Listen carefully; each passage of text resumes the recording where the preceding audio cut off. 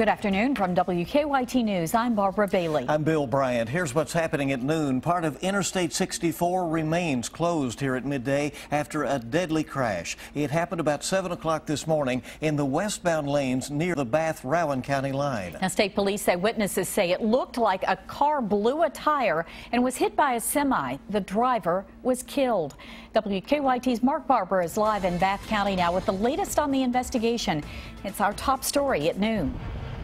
Good afternoon, Barbara. One of the westbound lanes here is still closed as crews work to clear the mangled wreck.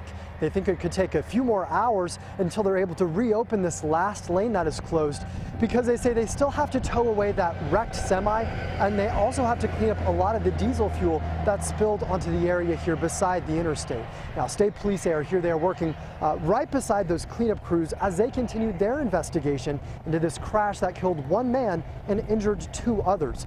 The deadly wreck happened around 7 this morning near the Bath-Rowan County line, backing up traffic on the interstate for miles. Dispatchers say the traffic trouble started when a tractor trailer slammed into a car that was stopped in the fast lane. Witnesses told state police that the car appeared to blow a flat tire before the crash. The driver of the car died in the wreck. The coroner has not identified him yet, but he tells me it appears as if the man is from Lexington. The second man who was in the car was flown to UK hospital in critical condition. The driver of the semi, a man from Tennessee, was taken to a hospital in Moorhead, but he was not seriously hurt. State police say they are still trying to determine whether someone is to blame for the fatal crash or whether this was just a terrible accident. If our reconstructionists find out that one of the drivers were negligent, then there could possibly be charges, but for right now, I don't see any pending.